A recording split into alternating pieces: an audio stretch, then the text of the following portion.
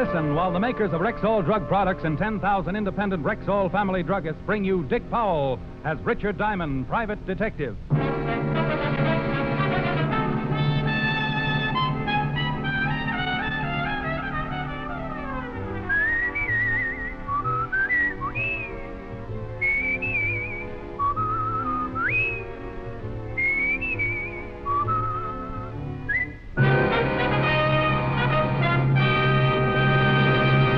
Good evening. This is Bill Forman speaking to you for the 10,000 independent druggists who have made the word Rexall part of their own store names. They've done that because they recommend and sell the 2,000 or more drug products made by the Rexall Drug Company. All this month, Rexall family druggists are offering 4 of these products at attractive bargain prices. Just listen. Rexall hydrogen peroxide, USP 3%, a pint for only 30 cents.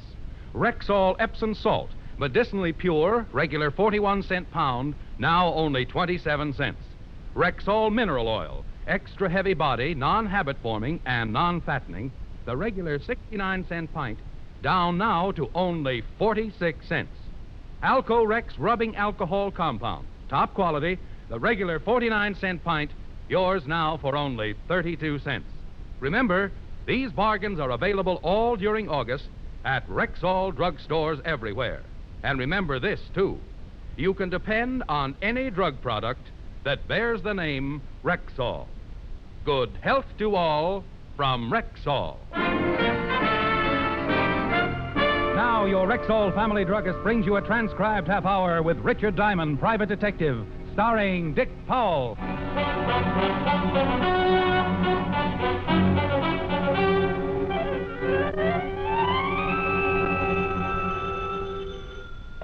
Diamond Detective Agency. We can solve any crime but television. Diamond, stop clowning and get right down here. Well, Sergeant Loveloom. What's the matter, Otis? Didn't the zoo pick up your option? Oh, now quit that. You gotta get right down here. Something terrible's happened. They haven't made you commissioner. Worse than that. Lieutenant Levinson's been kidnapped.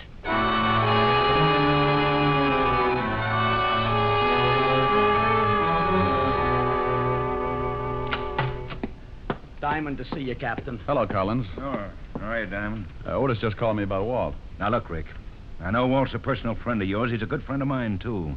But this is police business. A cop's been kidnapped. Diamond was a cop for 6 years. I don't need a case history, Sergeant. Oh, get off it, Charlie. I'm down here to help. Of course you are. But there's one thing I won't stand for, Rick. The way you operate. Well, what's the matter with the way I operate? I know how you feel about Walt, and when a guy feels that strongly about someone, he's liable to do a lot of things to get a few answers. Oh, for Pete's sake, Charlie. What are you going to do? Hold a tea party and hope someone will spread some gossip? That's not fair, Rick. Well, if you think I'm going to sit back knowing that Bert Fisher's got Walt... Who said anything about Bert Fisher? Well, nobody had to say anything. It's pretty obvious, isn't it? Walt sent Bert's brother Art to the electric chair. Bert swore he'd get Walt for it. Fisher dies tonight, doesn't he? Yeah. Sure, I think it's Bert Fisher, too. And we're going to do everything about it we can. Bert's been in Detroit, hasn't he? Yeah. I've got a call into Detroit. Should be hearing any time. This phone call you got saying they had Walt. I didn't have time to trace it. The guy said Walt was being held, and when Art Fisher dies tonight in the chair, so does Walt. Charlie, I'm going to work on this thing whether you like it or not. Yeah, that figures. But I promise you, Rick, I won't save your skin if you get out of line. Any leads yet? No. You're rounding up the usual stoolies. Well, I know a couple of boys who might have a few angles. Who? Nobody who would give you any information. These guys aren't stoolies. They might tell me because I think they like me. You see, Charlie, sometimes it pays not to be a cop. I'll expect any information you get, Rick. Oh, sure. Well, I'll see you later. Rick? Yeah? Be a good boy, will you? Collins, if we don't find Walt by 11 o'clock, can you hold up Fisher's execution? No. Oh, that's swell. I'll keep in touch. Hey, Diamond, do you think you can do anything? And I can try. Do me a favor, Otis. Okay. Get me a complete background on Bert Fisher. Everything. All his friends, his record, as far back as you can go. Gee, Diamond, I'm scared for the lieutenant. You're not alone with that one, Otis. In the Bowery, living in a broken-down rooming house, was a man. 20 years ago, he'd come to the big city with his trumpet tucked under his arm. He'd started playing with little combinations along 52nd Street, and pretty soon the word got around. Everyone came to listen to him. They called him the Dean of Jazz, and the title stuck. Then one night he had an argument with one of the Fusari mob, and the next morning they found him in an alley, half dead, his face beaten to a pulp. It was a long time before the Dean could get around again, and it was a lot longer before he could play his trumpet. And by then, no one would have him. He couldn't make enough of the horn, so he tried crime. And that's where I met him. I did him a favor, and a short time later he went straight. He'd still kept his underworld connections, but he wasn't a stoolie. I'd just done him a favor once.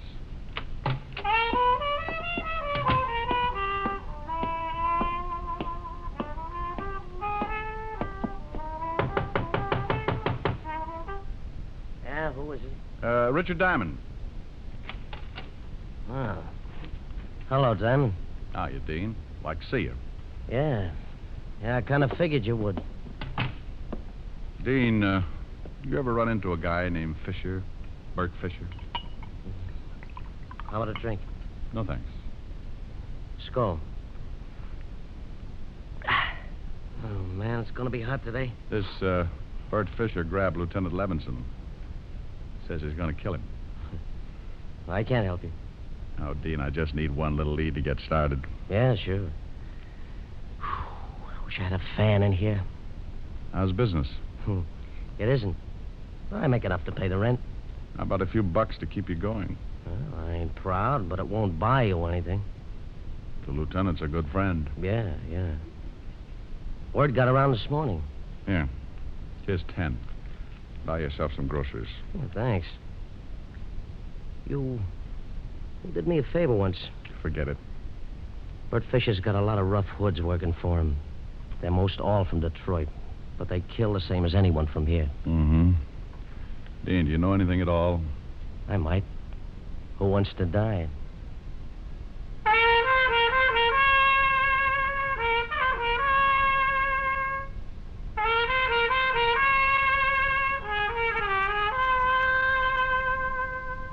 Hey, still blow pretty good. Sure, me and Bix. Well, I'll see you around. Yeah, thanks for the 10. Oh, Dean, about 11 o'clock tonight, play a few bars at the funeral march. Oh, Diamond. Yeah? You remember this tune, don't you?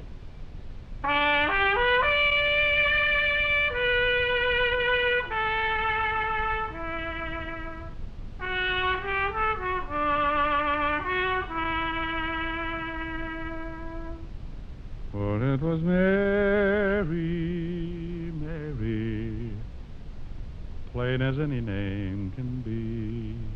You got it, pal. See you around.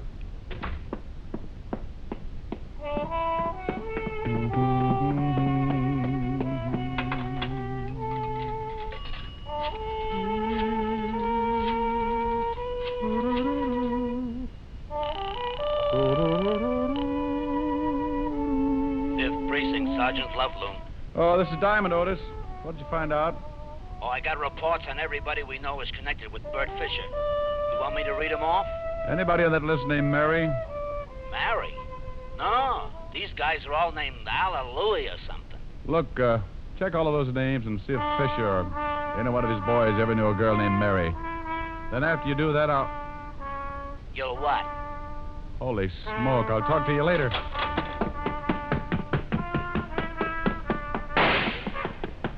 Dean! Dean!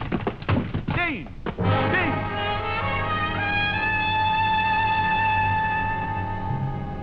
The Dean had blown his last note. He was sprawled face down on the dirty carpet, clutching the shiny trumpet. A thin line of red was spreading out from a bullet hole in his chest, and the open window sent me across the room in a hurry. I looked out on the fire escape to see a man drop to the alley below. We both fired a split second apart. He staggered as my slug knocked him against the building, and then before I could try again, he disappeared around the corner. I turned, looked down at the Dean, and wondered if Gabriel was getting a lesson in jazz.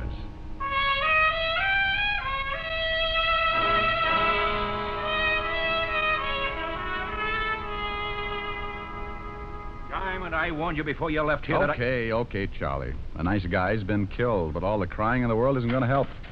Hey, I got something, Diamond. Let's see. Good grief, he's got the whole department working for him. Come on, Otis. What have you got? Is it all right, Captain? Yeah, go ahead. I should be in the second-hand business. Report on one of Fisher's old mob, Lou Baxter. Only one of the whole bunch who had a girl named Mary. Mary? Who's Mary? Charlie, look at this picture. Lou Baxter. I've been looking at it all morning. Oh, take another look. This is the guy I shot climbing down off the fire escape after he killed the dean. What? Holy smoke. You know where you can pick him up? Oh, he's a local boy, all right. Didn't go back to Detroit with Fisher. I've had a call on him since 10:20 this morning. Hey, what about that girl, Otis? Name's Mary Sinclair. Used to go with Lou Baxter, Captain. No address on her. Mary Sinclair and Lou Baxter, huh? Well, it's the first lead we've had. I'll get the boys on it. Charlie had his methods and I had mine. Otis got in touch with the musicians local, and in half an hour I had a list of all the places the dean had worked since the union had a record on him. I started checking dives, restaurants, jam joints, questioning owners, bartenders, waiters.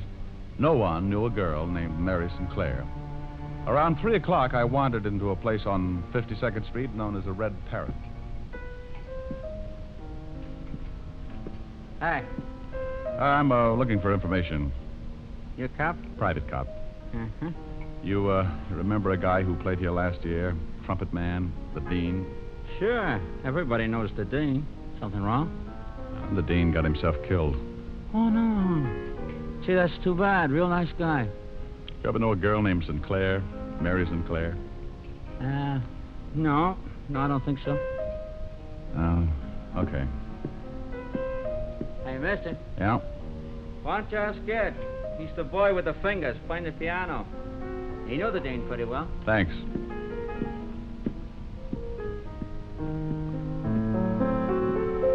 You, Ed?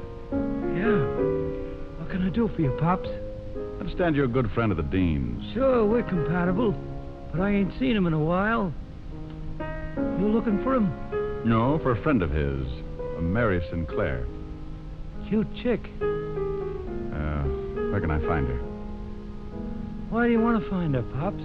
Well, the dean was murdered a few hours ago. She used to live over on 47th Street, 69 West. But that was a year ago. You sure about the address? Couldn't forget it. We had a few balls up there. She was kind of a flip. We had a little combo in here, pretty crazy, too. She used to come in and listen. Real hep on jazz. Knew all the old-timers by name, like the dean. Remembered when he was tops, before he got hurt. You ever hear him in those days? Yeah. I played with him a lot. Used to watch him real close sometimes, after hours. The boys would just sit around and blow because it felt like it. The dean used to lean back and close his eyes and blow things like he was getting the word from the other side. It was great. Might have been the greatest. Well, we all gotta go on ahead sometime. I guess it ain't so bad, though. The harp's a real wild instrument.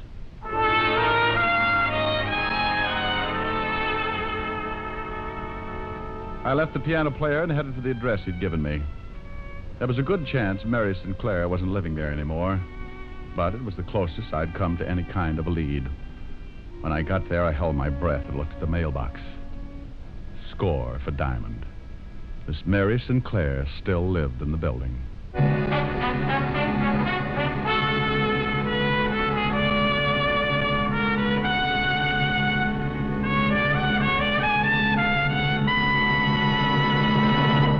Ladies, famous beauty expert Ann Delafield says that women don't really need most of the cosmetics they own. You mean I could actually do without all the lotions and creams I buy? Exactly. Ann Delafield says it's nonsense to think a woman needs more than one cream. She has originated a single cream, the Ann Delafield All-Purpose Deep Cream that does everything for you. It's a face cream, a cleansing cream, neck, eye, and throat cream. All creams in one. So good for your skin and so economical, too. Sounds marvelous. Are there other Ann Delafield cosmetics? Yes, indeed. There are vitamins for added beauty protection, double-duty powder with built-in foundation, and other Ann Delafield beauty aids to save you time and money, yet give you the very best you can buy anywhere. Well, you've convinced me. I'll be looking for them tomorrow. Then look no further than your nearest Rexall drugstore, the store with the orange and blue sign. And now back to tonight's adventure with Richard Diamond, Private Detective, starring Dick Powell.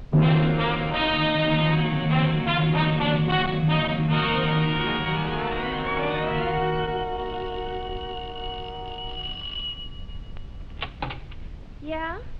Oh, hello. Mary Sinclair? Yeah.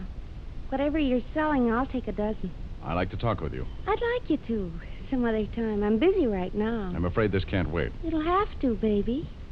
Give me a call.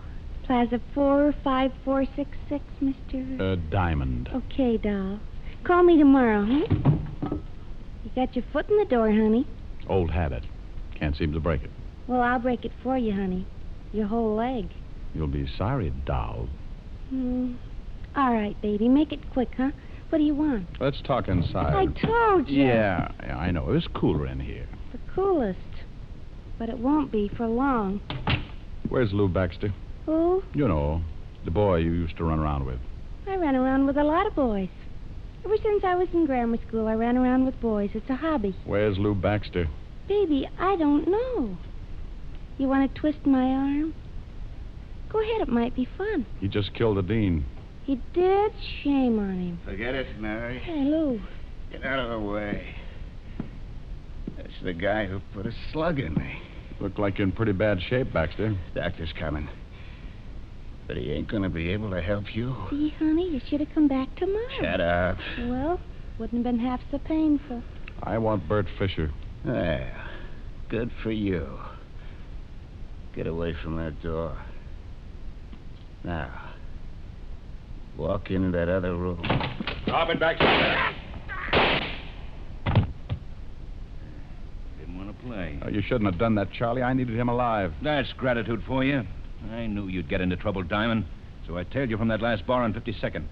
Is this Mary Sinclair? Charmed, I'm sure. Ought to stay here. Call the wagon. Right. There's a doctor coming up. I doubt if he's legit. Wait for him, then bring him down to the station, Otis. Right. Come on, Miss Sinclair. Sure, honey.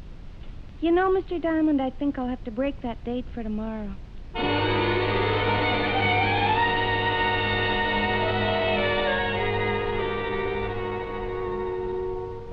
Here are Baxter's things, Captain. Watch, wallet, nothing much. Yeah, let's check the wallet. Book of matches. Danny's Diner, Route 51. Check on that, Otis. Right. Nothing much in the wallet. Social Security, driver's license, some money. Quite a lot of money. Want to take a look? Yeah. No addresses, huh? Here's a ticket to a shoe repair shop. Well, nothing much here that would give us a lead. Yeah? Danny's Diner is about 160 miles out on Route 51. And guess who runs it? Oh, Chino Amalo. that does it. Call the authorities in that area. Right. Chino Amalo.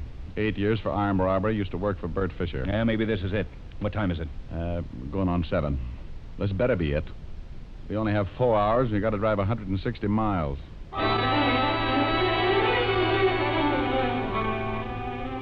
Captain Collins talked at the sheriff's office and set up a rendezvous with him near Danny's Diner. Then we piled into a squad car and roared across the 59th Street Bridge for Route 51. Step on it, Otis. We're doing 80 now. 10 to 90. It's getting late. Now, Rick, you think we should bust right in the diner and take Amalo? No. Amalo doesn't know me. Never seen me. You stake out your men around the place and I'll go in. Give me a couple of minutes, then you come in, work on Amalo a little, and then leave. If he knows where Fisher is, he'll try to get in touch and I'll tag him.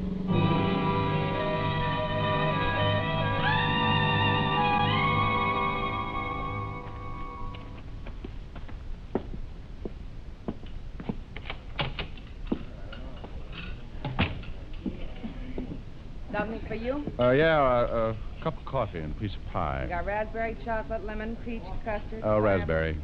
Yeah.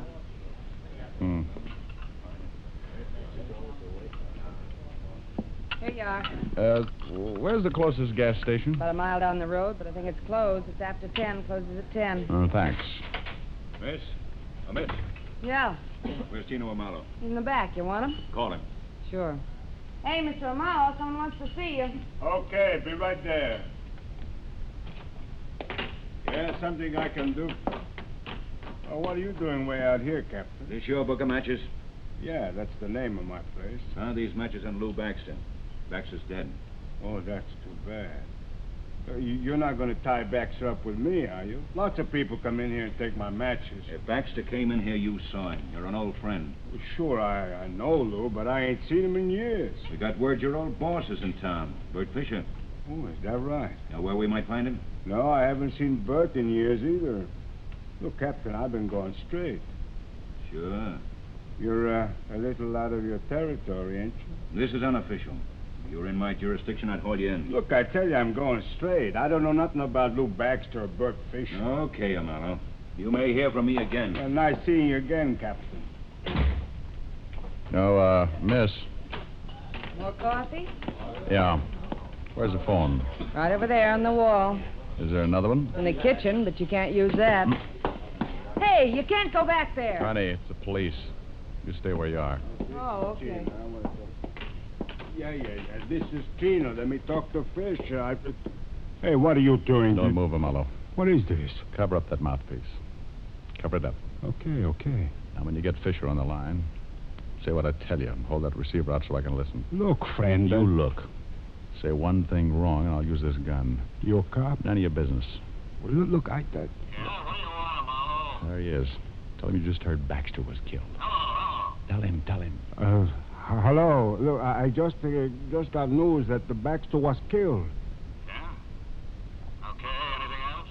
No, that's all. No, that's all. So what's the matter with you?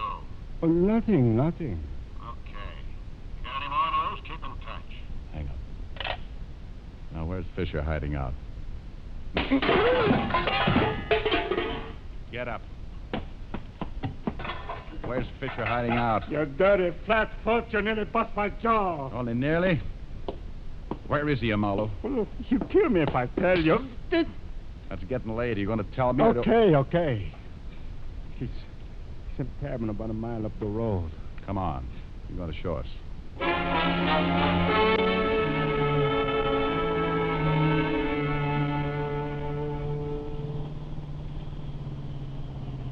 It's just around that bend. We better get out here and walk. How many men has he got in there with him, Chino? 2. Now, whose cabin is it? Mine. Otis, get out and tell the rest of the men to douse the lights and come over here. Right, Captain. Here's a piece of paper. Draw us the floor plan of that cabin. Yeah, I'll give you some light. Okay, go ahead, Marlowe. How many rooms? 3.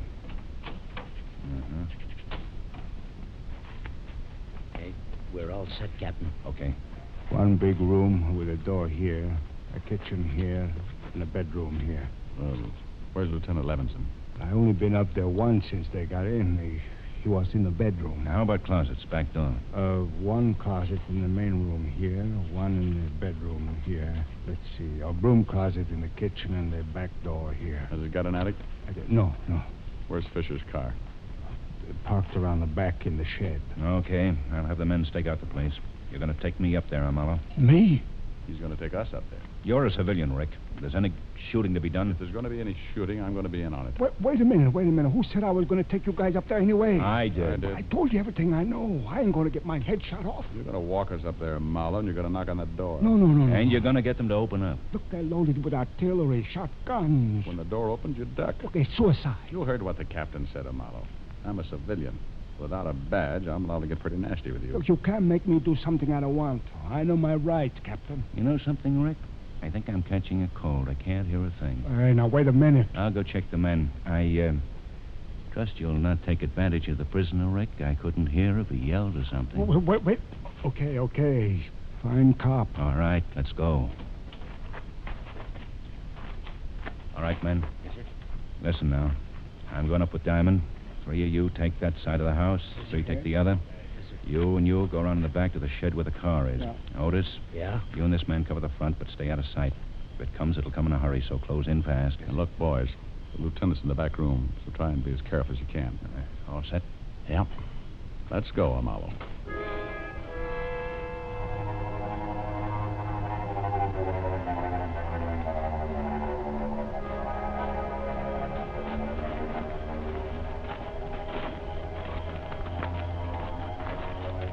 There it is.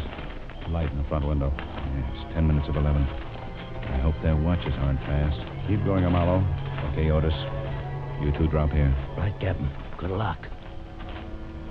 What are you stopping for, Amallo? I just remember they told me to yell if I came up. If you try to pull anything... No. Honest. They told me to yell. Okay. You stay here. We're going up on that porch. Count 20, then yell. And play it smart. I won't fool with you, Mallow. Okay, Captain, but I'm scared stiff. You're not alone. Come on, Charlie. This guy's right up there on the ledge. You know what he's running to. Get on that side of the door.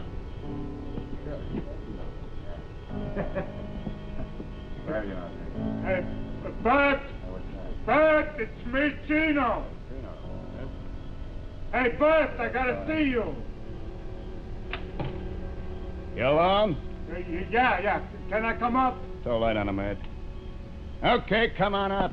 Get him right. What are you doing? Stop! One going into the room. Look out! Okay. Don't shoot anymore. I'm hurt. See you, Walt. Okay. Walt? Well, it's about time. Get these ropes off me. You okay, Walt? Yeah.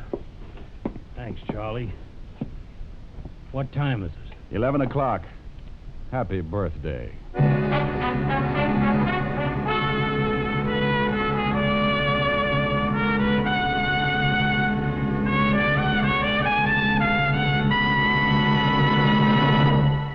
If your vacation plans include some outdoor living, there are two great new Rexall products you should certainly take along.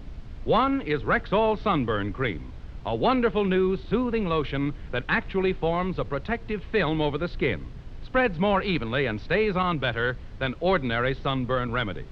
The other is Aerosol Fungi Rex, a new spray-on relief from athlete's foot that's easy, quick, and clean. You simply push a button and a greaseless, stainless spray goes direct to the infected area, eliminating messy applications and quickly relieving all the burning misery of athlete's foot. Yes, this year your vacation can be rid of those two summer plagues, sunburn and athlete's foot. Just ask for the new Rexall Sunburn Cream and Aerosol Fungi Rex at Rexall drugstores everywhere. Good health to all from Rexall.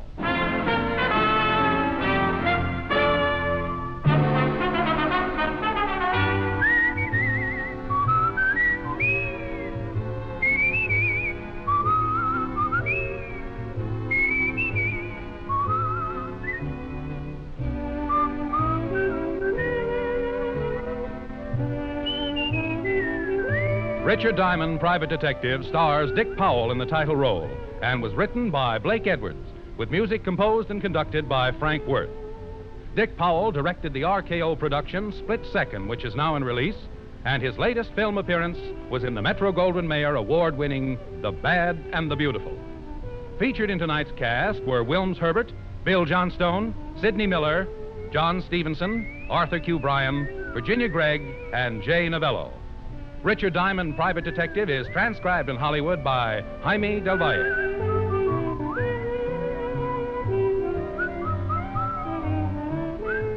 This is Bill Forman inviting you to be with us next Sunday at this time when Rexall Drug Products again bring you Dick Powell as Richard Diamond, Private Detective.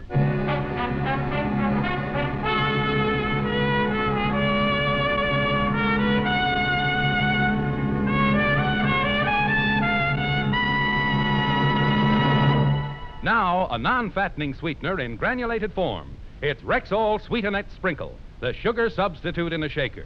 Just sprinkle it on for all the taste and none of the calories.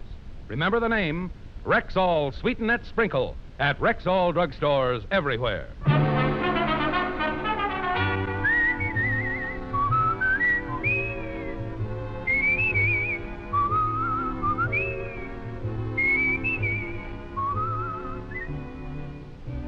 This is the CBS Radio Network.